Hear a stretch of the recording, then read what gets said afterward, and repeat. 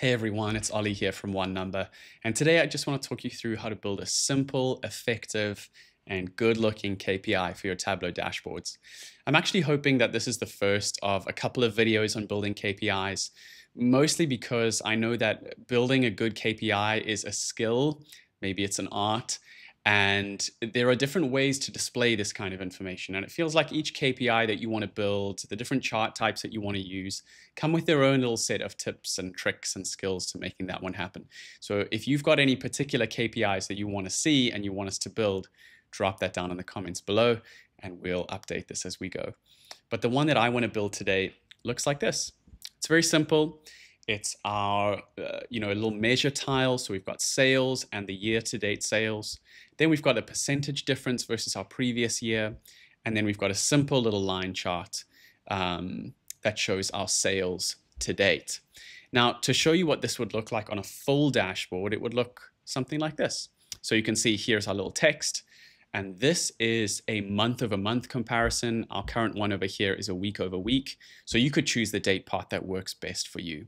So I think these are pretty effective when they're kind of stacked side by side. And you can see we've got sales, profit, and order count. This current one is a work in progress. So as soon as it's done, I'll upload it onto Tableau Public and share the link with you. But this is the little KPI that we're going to build today. We're just going to use Sample Superstore. So feel free to fire up your copy of Tableau, connect to Superstore, and let's build this together. Now, the first step that we need to do is create a sales field for 2024. And because I already have a 2024 sales amount, I'm just going to call it sales 2024A. And we're going to say something like, if the year of my order date equals, I'm just going to hard code 2024 in here because Sample Superstore only goes up to 2024. But if you're working with some up-to-date data, you'd say equals the year of today. That would work pretty well. But we'll go with 2024. And now how do I make sure that this stays up to date, right? Gives me my year-to-date sales. Well, I'm going to say my date part, day of year of my order date field is less than or equal to my date part, day of year of today. Okay. Date part, day of year. Then sales. Date part, day of year is super useful because what it does is it numbers all our days, 1 through 365. And we can just make sure that, hey, up until now, how many days have they been? 49 or something? I'm recording this on the 18th of Feb. We're just going to get the first 49 days of this year.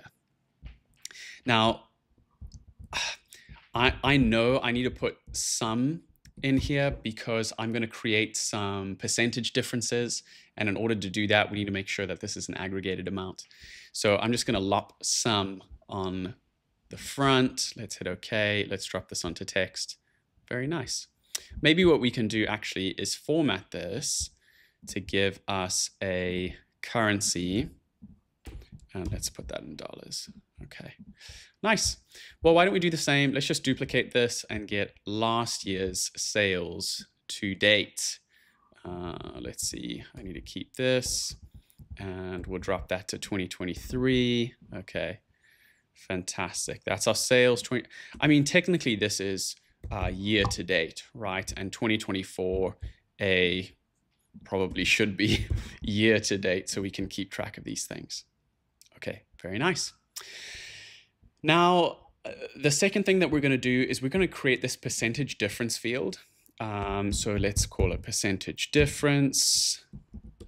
And we're going to say, take my current minus my previous divided by my previous. And say, okay, let's drop that onto text. And let's change this format again to percentage. Maybe just 1 decimal point is fine. Okay, so that's looking pretty good.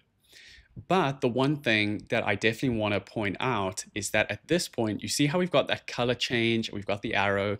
Now, that's not just one clever field, that sits on our color tab or something like that.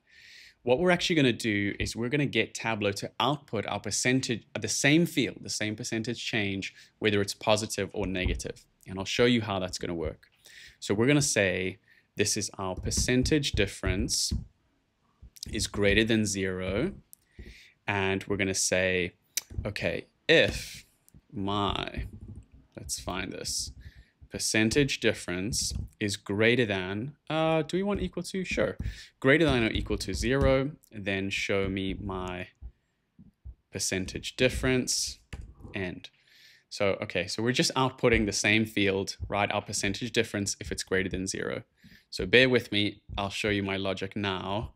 Let's duplicate this, let's edit it, and I'm gonna make this less than, let's make it less than. Okay, so that's the only difference so far.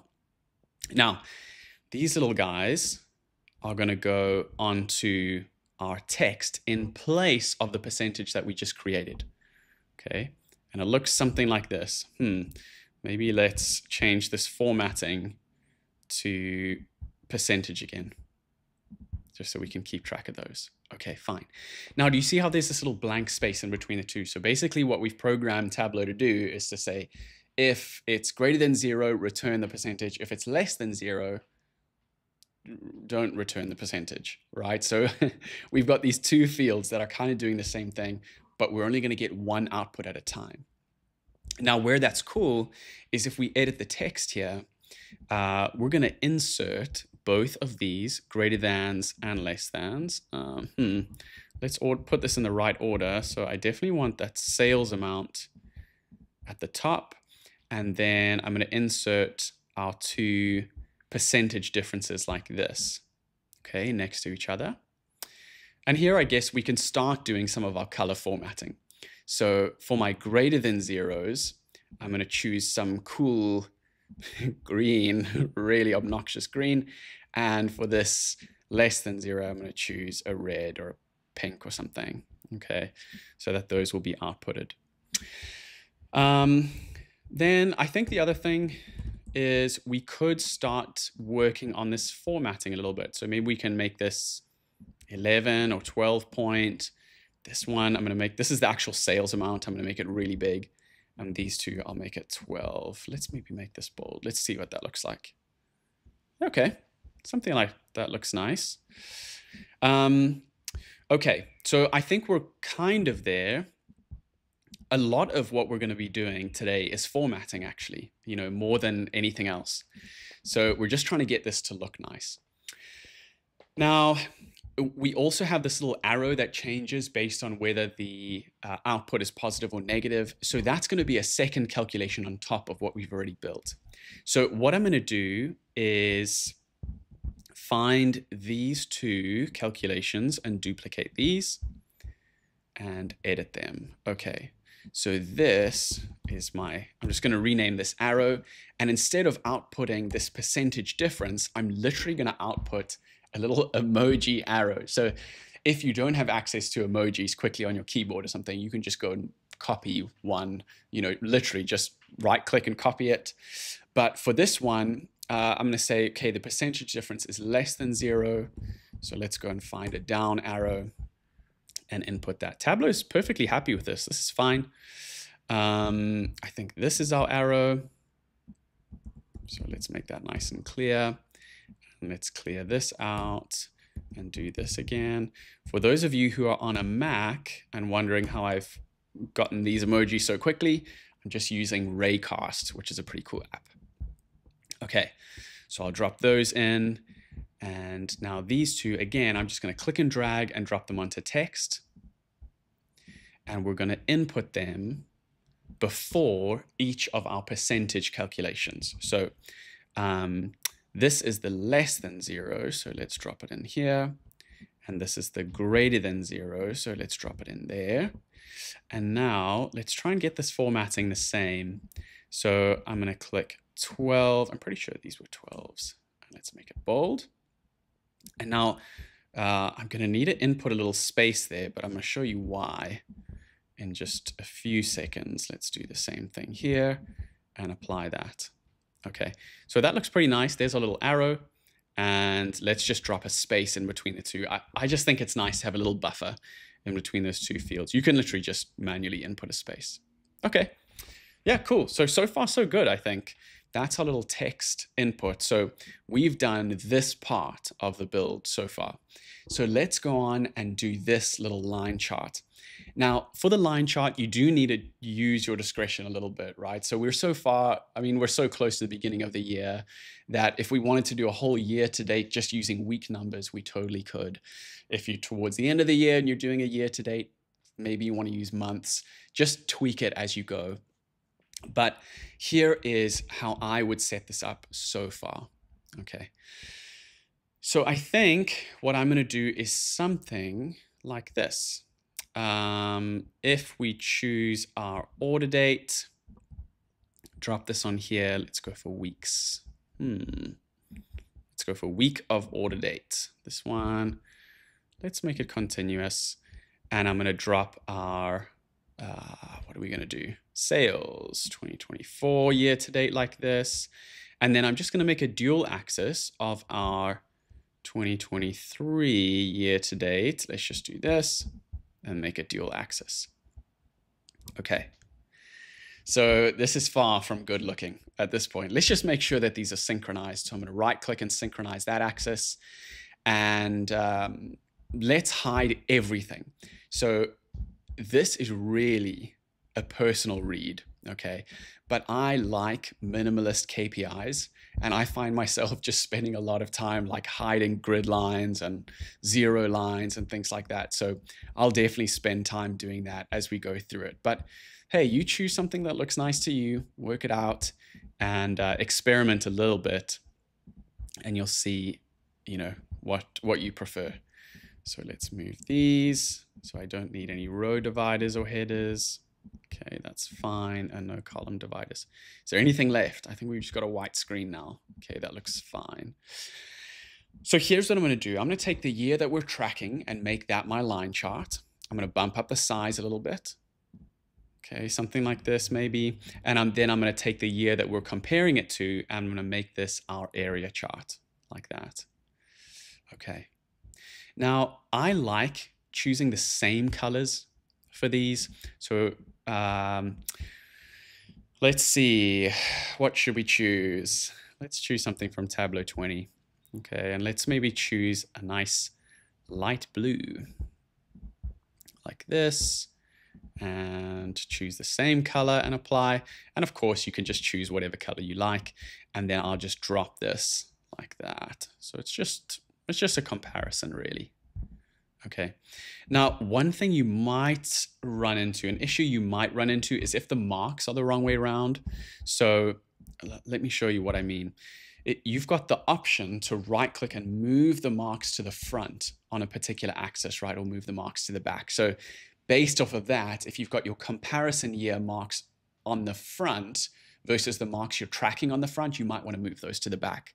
So that's how you'd do it. You'd right click on your measure, you'd show the header, and then you'd right click over here and uncheck show header, right? Something like that. Move marks to back, move marks to front.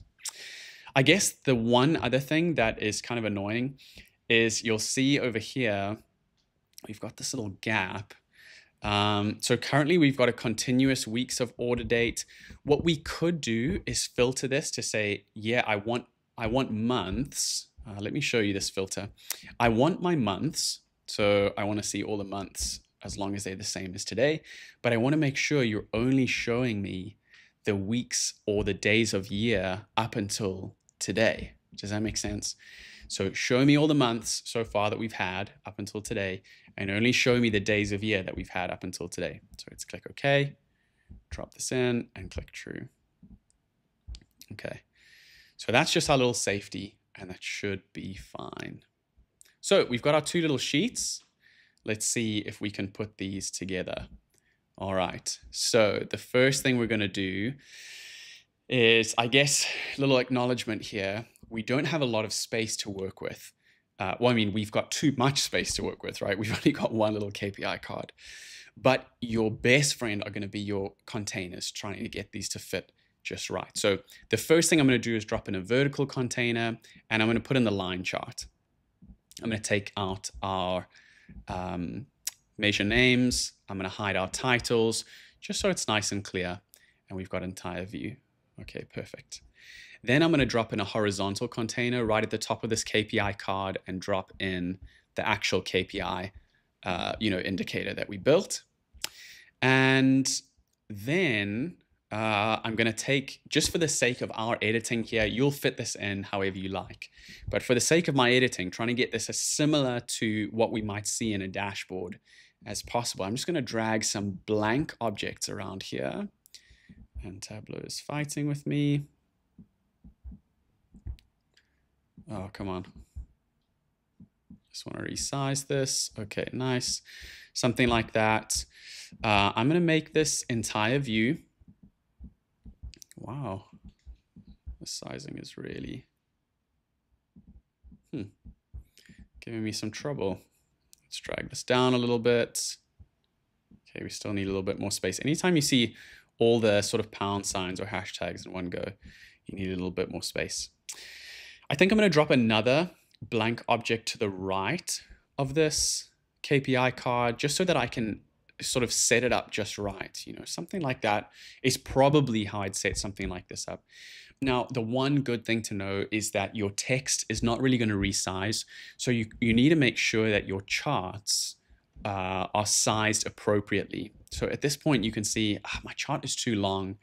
I actually think it's a bit too high as well, but I'm in trouble because it's not in a horizontal container, so I can't just drop a blank object at this point. So I'm going to do that. I'm going to put a horizontal container in here. I'm going to drop this guy in here and put a blank object to the right and just shift it up a little bit, something like that. So let's see what we've got so far. So here's my container. Maybe I'll put this right on the outside. So just want to get this thing sized really nicely for you guys so you can see what it would look like. Where did this one go? Disappeared off to the right. Okay, so something like that. Nice. Okay. Yeah, I mean, we could play around with the exact size, but that's kind of how I do it.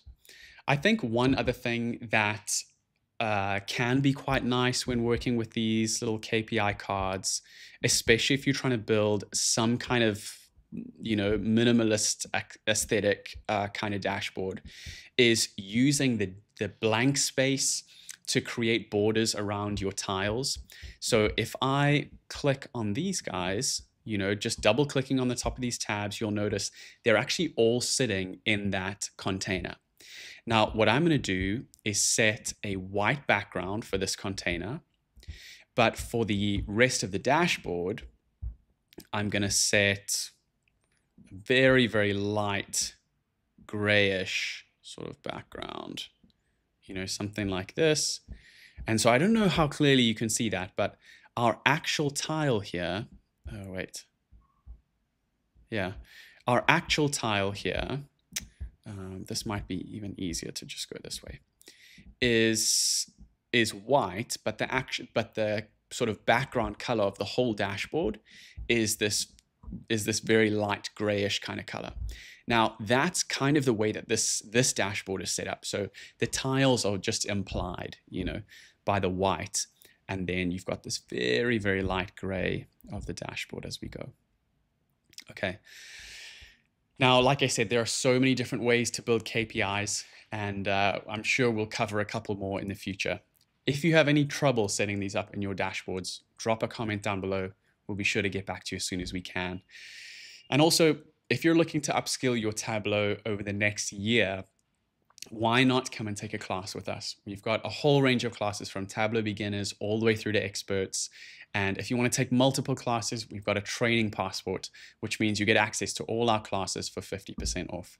If that's you or your team, we'd love to have you. Awesome. Thanks so much for tuning in, and we'll see you soon.